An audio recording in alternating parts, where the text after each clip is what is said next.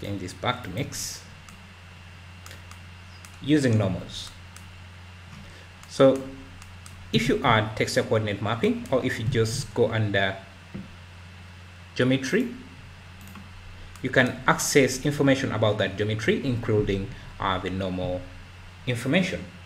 So you can also use that as a mask for whatever you want, for your meshes or for your texturing.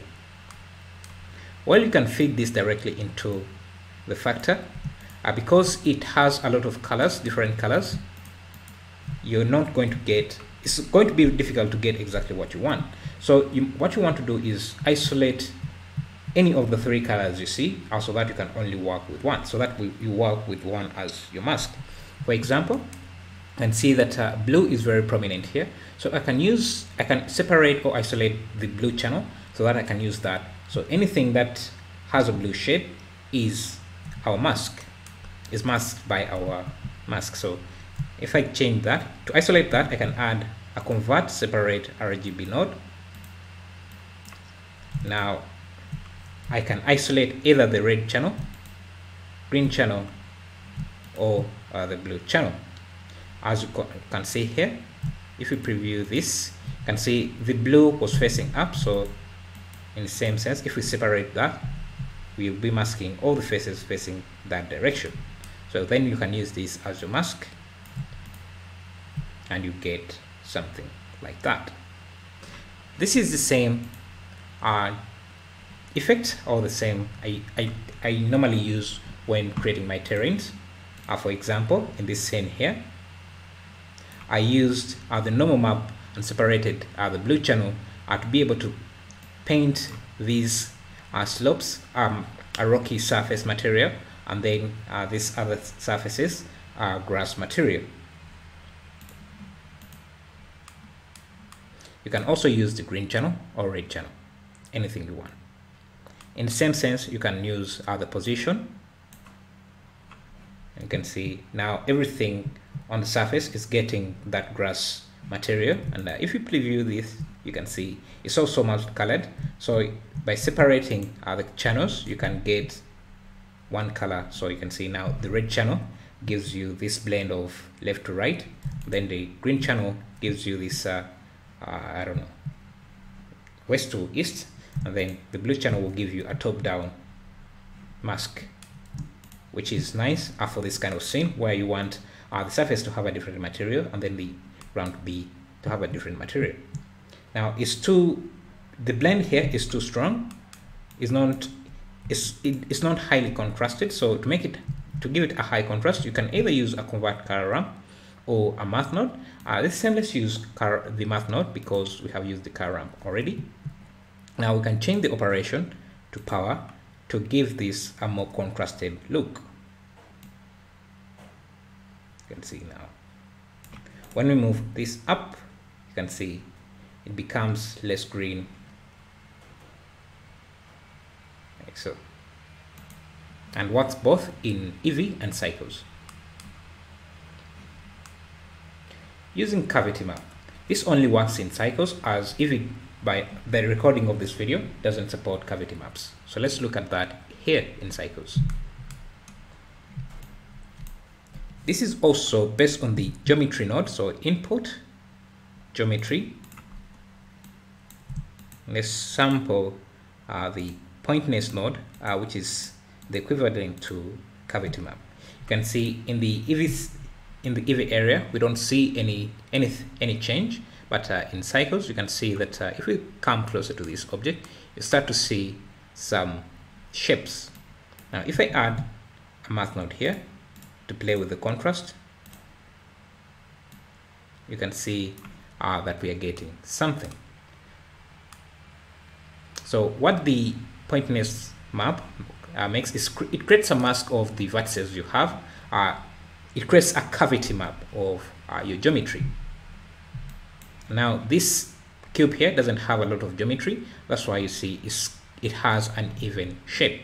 If we add, say, the bevel modifier, just increase the segments, you can see that where we have more segments, we are getting that highlight.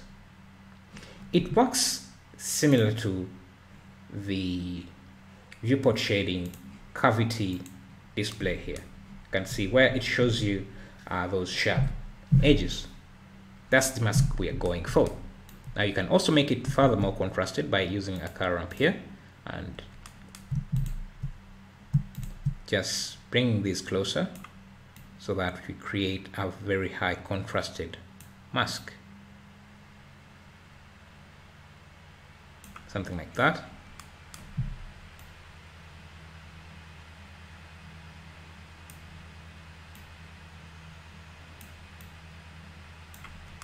Now if we feed this directly into this,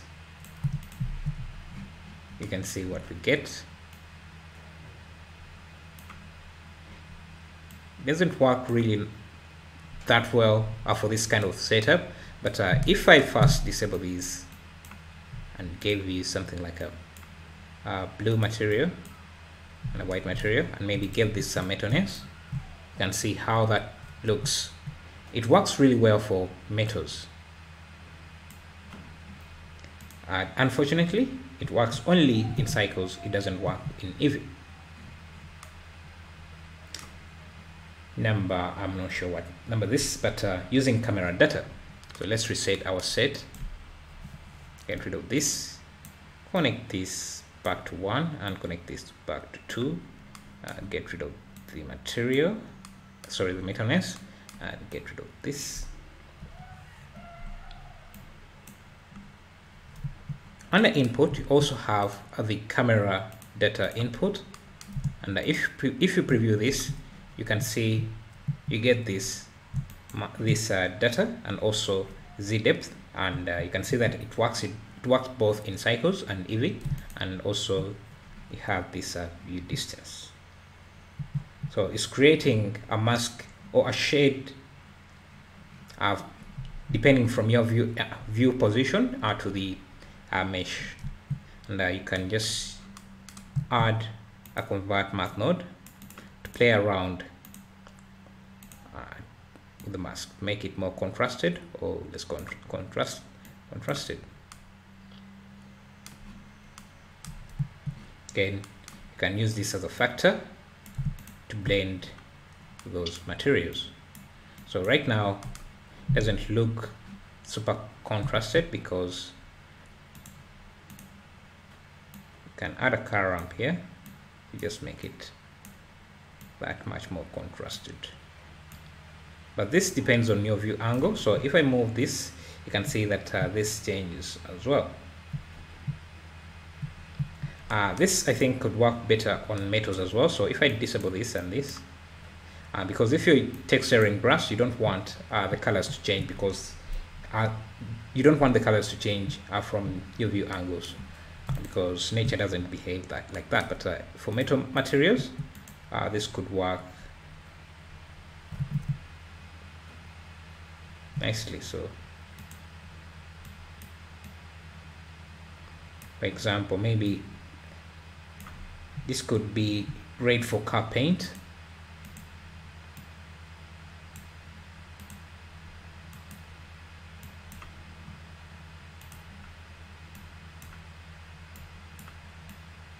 Let's see. So this could work very nicely for, say, car painted cars. Now let's look at using object index. So you can give each of the objects an index from 0 to whatever number you want to use, and you can use that to create a mask depending on the object you have. So for example, we can continue using this material, but say we want this to be non-metal and maybe use the grass texture here, but the rest to be metallic, and also use this material. What we can do is assign an object index. So you just go under the object data and give it an index. So I'm going to set an index for each of these objects. So this can be pass index 0, this can be pass index 1, this 2, and then this 3. We can even add another object here. Let's add this icosphere and give it an index of 5. Make sure it's using the same material like so. Let's raise it above the surface just like that. Now what we can do is give this, go to the input, object info. What we want is this path, object path index. So if we navigate to that, you can see that it's giving us different shades of color for each of the objects depending on the path index and the path index. The problem is that the range doesn't fit the color values we have, so it giving us a range. Our range is from 0 to 1, but our path index is going from 0 to 5, which is our last object here. So to make this work, you can add a math node, change this to multiply, and play with the values here. You can see now we are able to adjust the color range, but to get more control, we can add a color ramp. Now change the interpolation to constant and play with this value until you find that you're only looking at just select one object in white. So we can play with the value here. Let's set it to 0.5 as is the highest value we have here. So 0.5. Now we can play with this until we are only seeing. Okay, so this is 3. Okay, we missed 4 here, so let's just put it at 0.4.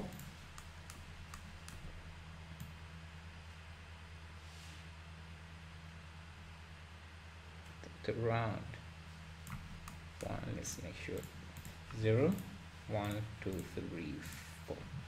Let's play with the multiply value here until we are only seeing just one like that. And now by moving this around, you can reveal the objects you want.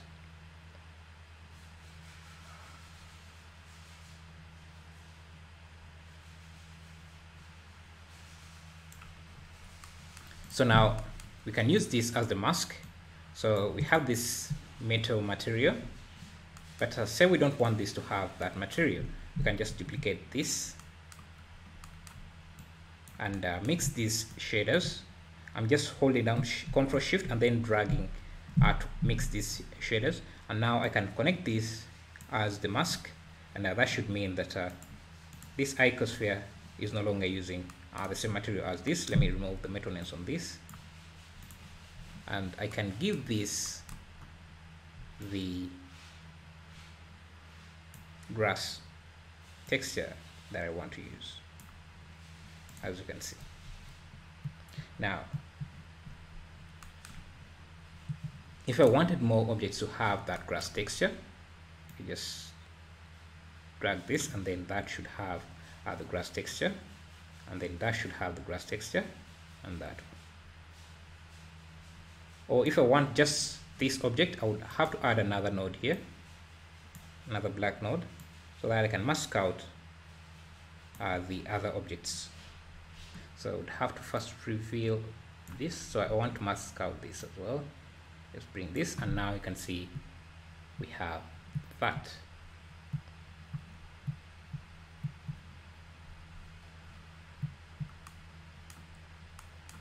So this is a quick way to create a mask for different materials using the object index.